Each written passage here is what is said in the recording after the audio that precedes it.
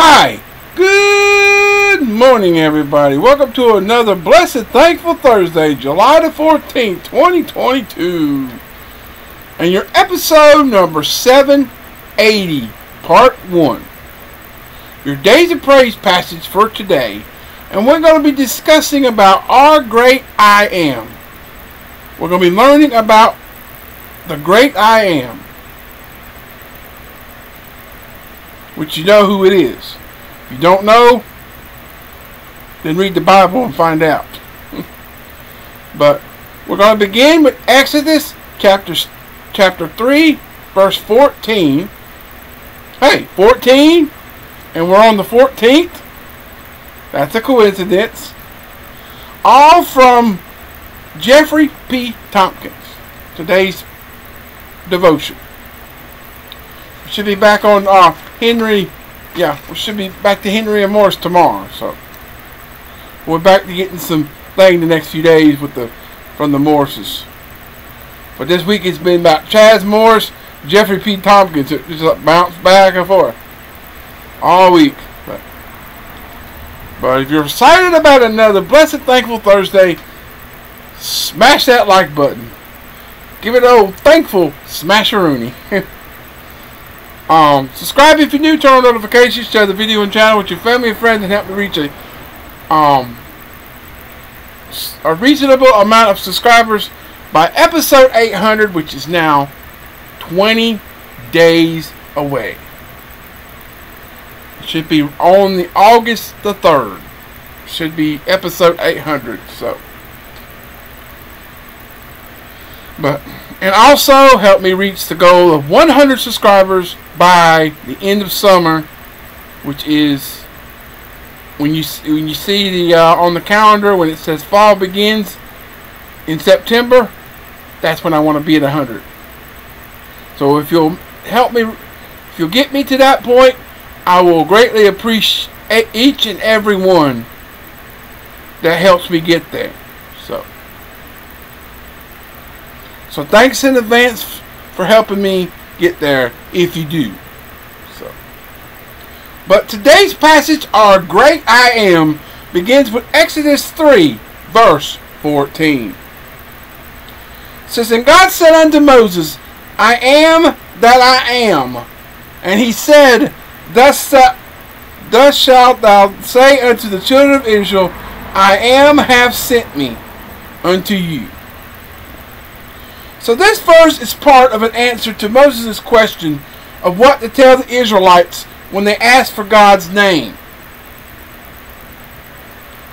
Notably, this is the first time God introduces himself like this in the Bible. And it takes place immediately before the pivotal event in which he delivers the children of Israel from the bondage of Egypt and brings forth the concept of blood redemption with the sacrificial Passover lamb. Instead of a grammatically proper name like Yahweh,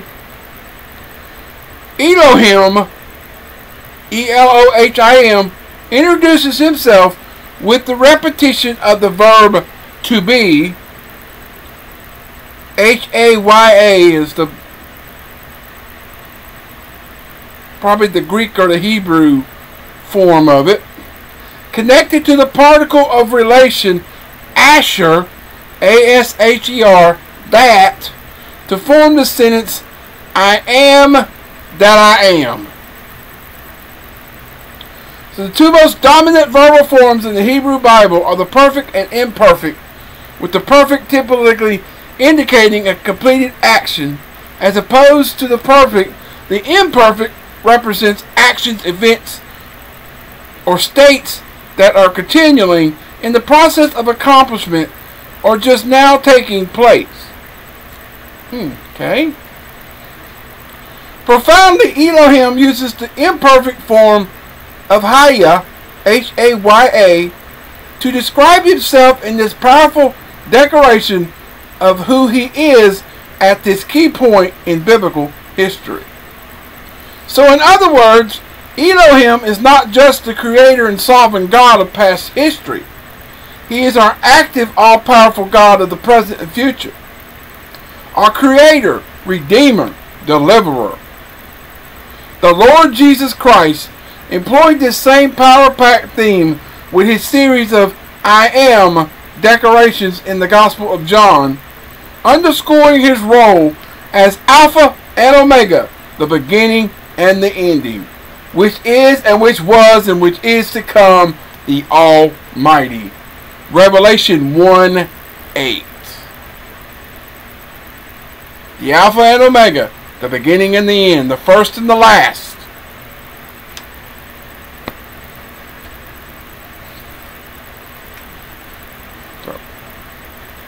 But that's all I have for now.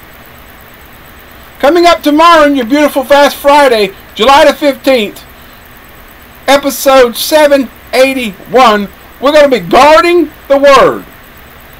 Psalm 119 verse 2 from Henry M. Morris.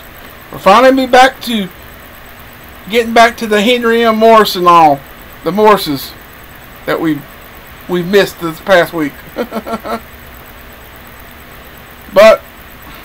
And it also will be part of the Psalms Choices of Life playlist, because we're beginning with the passage of Psalm 119 verse 2, so it's another passage from Psalms. So it goes on that playlist as well. But stay tuned to that. I might get to it as soon as I finish today's videos. I might get to it sitting here now, or I might not. I'll just see how I go after I get done with tonight's turning point, after I record it. After the recording of tonight's turning point, then let me see if I still got a little energy to continue on, and maybe I'll do tomorrow's and Saturdays as well if I can do it, because I usually do Friday and Saturdays together.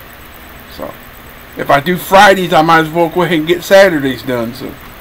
But if I don't, then I'll get to it later tonight and get Fridays and Saturdays done. But either way, you'll see that one tomorrow.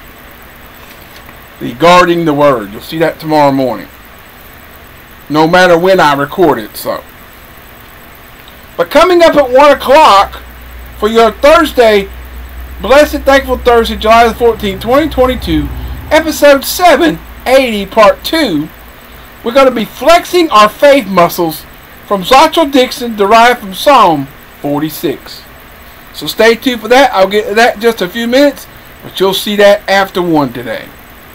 So with that said, I love you. I appreciate you. Thanks for watching. Hope you enjoyed it. Keep on keeping on and trust in God, and He'll keep you safe in all you say and do in 2022 and beyond. And until later, so long, farewell. Come back later after 1, where we will be flexing faith muscles. Sounds like a good one. So until then, God bless everyone, and I'll see you later. Goodbye.